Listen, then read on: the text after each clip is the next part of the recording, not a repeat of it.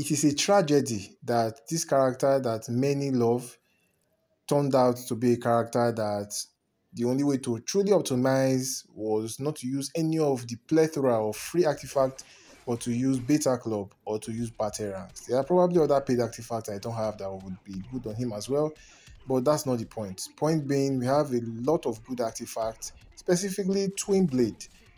NRS missed an opportunity with Twin Blade. Now, I'm not saying that Twin Blade should have been as good as Batarangs on him. No. Obviously, Batarangs is a paid artifact, so it should be better. That's how they make their money. That makes sense. But the fact that you use Twin Blade on this guy and without using Raven, you're not going anywhere. And basically, the same thing applies with Black Manta, same thing applies with King of Atlantis Aquaman. If you don't use Raven with them, and they're using Twin Blade, they won't do much. But if you use Raven, you can one shot. It's crazy, but yeah, that's how it works. So I personally think Twin Blade should be reworked, not to make it OP. It shouldn't be better than Beta Club. It shouldn't be better than Batarangs, but it definitely can and should be better than the way it is. I believe the way it was when it was newly released, when it had fast attack, when it was scaling with fast attack. So that time it was quite good, but later they removed that scaling, and now Twin Blade no longer scales with fast attack. So if you hit once, even if you count 3 hits, it's just going to count for 1 damage. Twin Blade doesn't scale. The Twin Blade damage rather doesn't scale. But Batarangs, on the other hand, actually should scale, and it does scale. The only problem is, at a point, Batarangs hits become too much that it stops scaling. That point is the point reached by Blue Beetle.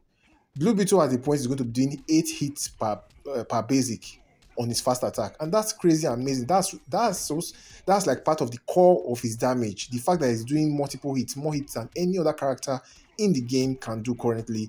That is the selling point for him, and that's where he should do more damage. Now, 2 things. If Twin Blade is scaling with fast attack, Twin Blade will actually be OP on this character, and this character will be good with those that are playing, that are free to play.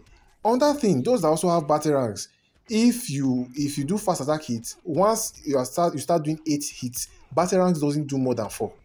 So your Batarang hits will be stuck at 4, but your normal basics will be doing 8, which is obviously a bug. I think there was another character, I believe if you tried the same thing with Marshall Manhunter, I think you can experience that same thing as well. So you don't go beyond 4 hits with the Batarang extra damage, and those are the core of the damage. If you're able to do those 4 extra hits, Batarangs would have been really, really good on this guy.